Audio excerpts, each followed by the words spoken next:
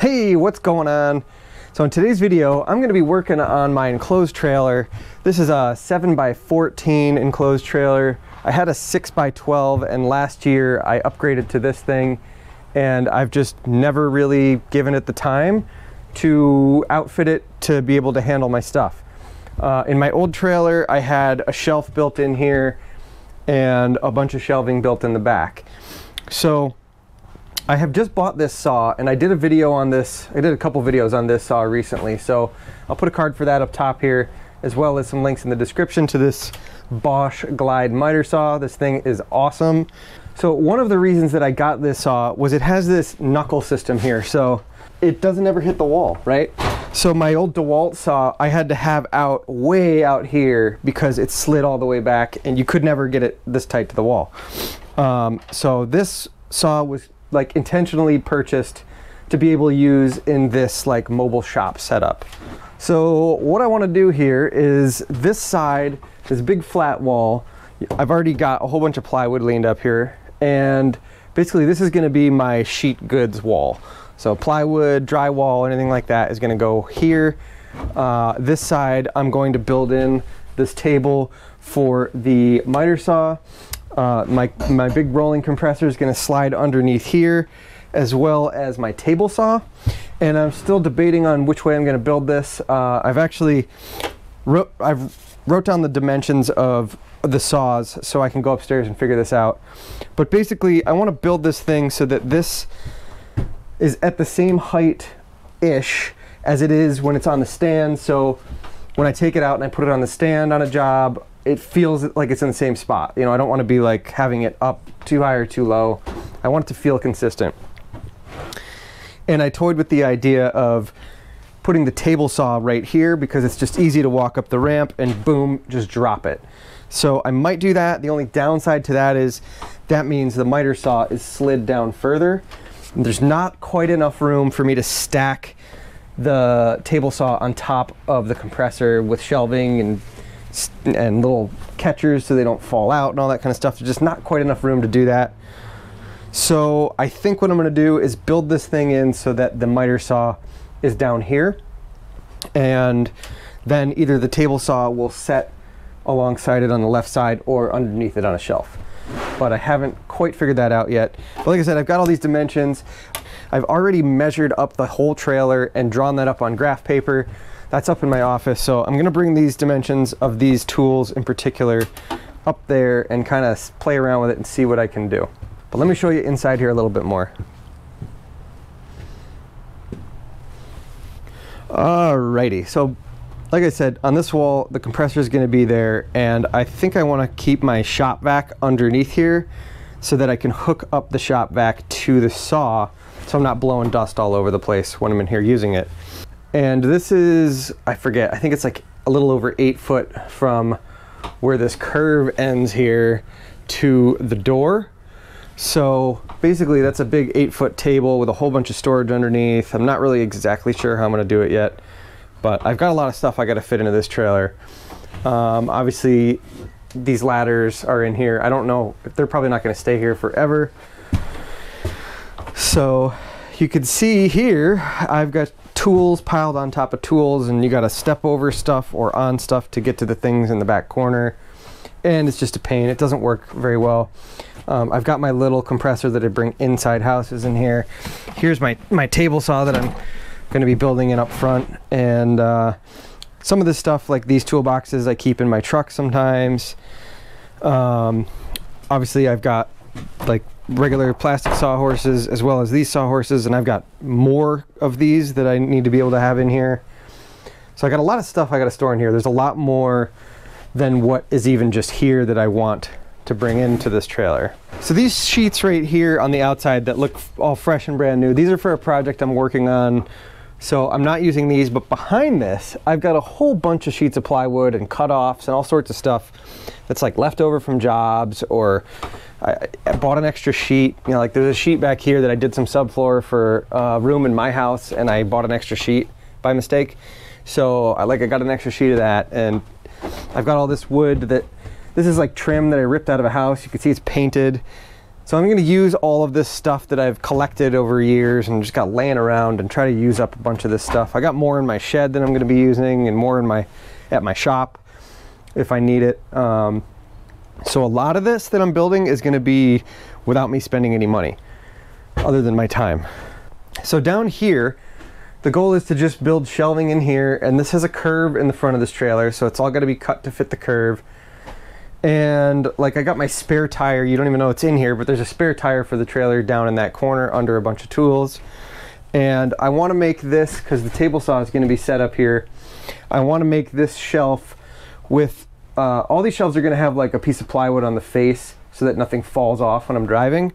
But I want that piece of plywood to be at the same height as the deck of the miter saw, so that when I have long boards run through here, they're supported. And I may or may not build shelving up here. It's definitely not going to be today, but at some point there might be some shelving up here depending on how much storage I need. Once I get this built and that built, then I'll know a little bit more about what I need in the future. And then for wood on the other end, you might be wondering how I'm going to do that. I've got like one of those roller stands that I can just set on the back gate of the trailer, and that will be able to carry the lumber that way. All right, so the next thing I'm going to do is run inside. I'm going to draw this up quick and see what I think I want to build. Then I'm going to come out here and just start emptying the trailer and start building. All right, so here's a little update with what I've got with the trailer right now. I ended up building this out so that the compressor fits standing on end right there. And then when the trailer doors up, it'll hold it in place. I'll probably also put some sort of a strap or bungee around that thing. Table saw's down there for now. I'm not exactly sure if I'm building a shelf in. Probably will. And the saw's right here, and like I said, it works out perfectly that it doesn't hit. And I've got plenty of space here to walk between the saw and the plywood rack. So underneath here, I built in a place for the vacuum so that I can hook the vacuum right up to the saw, help minimize the dust inside here. There's going to be a lip on this thing all the way around so the saw won't slide off. And I kind of built this so that the saw can be slid down to this end if I want. So if it's really bad weather and I want to cut in here, I can just come in and out of the side door. And then it would give me, you know, like 4 to 6 feet to the back door to be able to cut on the right side of the saw, and leave me room on the left side of the saw to still cut too. And the whole reason that this ended up this length was it was an 8-foot sheet of plywood with a leg cut off of it. So that's basically what it was. I knew what the height is I wanted, so I ripped it to 2 feet and cut one leg, and whatever was left was the length. And then this space I just made just a little bit bigger than the vacuum. And then over here, I don't 100% know if this is the way it's going to go yet, but I think it is. I have another piece that was left over that fits right on top here, and what that does is that is the same height as the deck of the miter saw. So this becomes basically like an outfeed table, and I'm going to have a leg that goes down here, and either the trash can's going to live in here or I'll build shelving in underneath. I haven't 100% decided yet exactly what's happening. And then on the back wall I built shelving, and because it's a curve, so I had to scribe it as best as I could up to this whole curved front of the trailer for both shelves, just so stuff doesn't fall behind it. Doesn't have to be perfect, but I didn't want things being able to fall in there. And I'm going to be putting a nosing on this that sticks up, and that nosing will be at the same height as the deck of the miter saw, so that if I have a long board over here, it can set on top of here while I'm cutting and won't, you know, fall down or whatever. So that's what I've got so far. I'm not sure if I'm putting a third shelf up here. I probably will at some point. I have a spare tire that I'm trying to fit in here somewhere. Originally, I've been driving around with it down there, but that bottom shelf is going to have my tent and my stand for the miter saw underneath there, and I'm trying to figure out if I have to rework this whole shelving unit to fit the tire in there or the tire up there, or I'm not really sure. I also had the thought of strapping the tire under the miter saw right there. So a lot of different options I still got to figure out, but that's where I've gotten so far. I also do plan to build some sort of a cabinet up here with a lip on it that I can store long up to, what's this trailer, 14 foot, so I can store like 12-foot boards up there that would go all the way across the top. So that is my progress so far. I'm gonna try to do a little bit more today and we'll see how far I get. All right, so here is the finished trailer. I made this little step stool here because it's really tall to get in there. So I got all these shelves here that have a whole bunch of tools and screws and saws and blades and whatever, sandpaper right there, and more screws, tons of stuff, and room for more. And underneath there is my stand for the miter saw, and behind that is my tent. And I've got my small handy compressor right here, and of course some cones.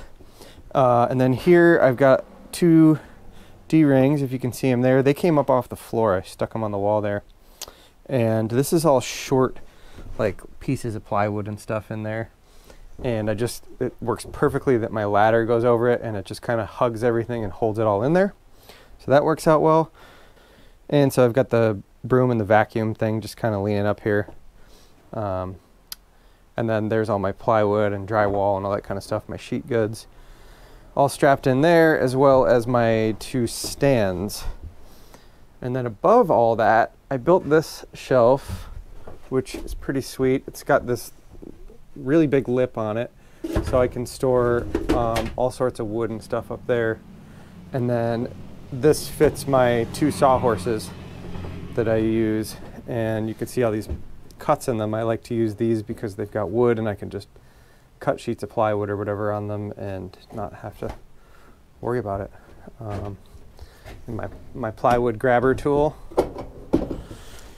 Then I've got a little trash can full of short cutoffs, random stuff, and bucket full of shims. And then on the other side here, I've got my compressor, which when the door is up, it holds the compressor right in place there. And then, of course, the Bosch Glide miter saw, which this whole bench was all built around. And down there, I haven't really figured out what I'm doing yet, but I just threw my table saw down there for now. I'm probably going to build a shelf above it, just so I have another place to put some stuff. And my spare tires right there. There's a hook and a bungee holding it in place. And my vacuum fits in perfectly right there. And at some point, I'm probably going to make it so that I can hook it right up to the saw. That's kind of why I wanted it right in here. And my trash can, as well as my sawhorses, my other set of sawhorses, the easy ones. I did make this a little wider than I needed to. There's kind of too much space here. I planned, because sometimes the trash can can get kind of oblong when you're jamming stuff in there. But after I saw how this worked out and this overhangs, I think what I'm going to do is actually pull this back out, cut this down a little bit, and slide this thing over, just to get it all not impeding in the doorway, because there is room under there. And then over here, I've got power that I mounted right to the wall, so I just plug that into an extension cord. And right now I've just got a temporary light, and I've got a couple more of them right here that don't have the covers for them. And I'll probably just throw some LED bulbs and mount them in here until I figure out what I want to do. If I want to run LED light strips on the ceiling or something, I'm not 100% sure. And of course, then I've got my two hooks for hoses and cords that I want to keep in the trailer.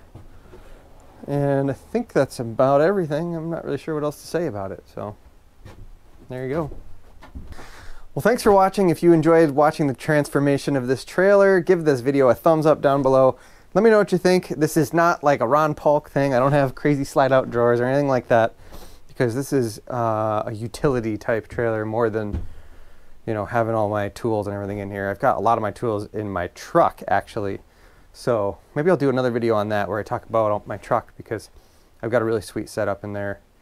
Everything is very well organized. I know exactly where all my tools are.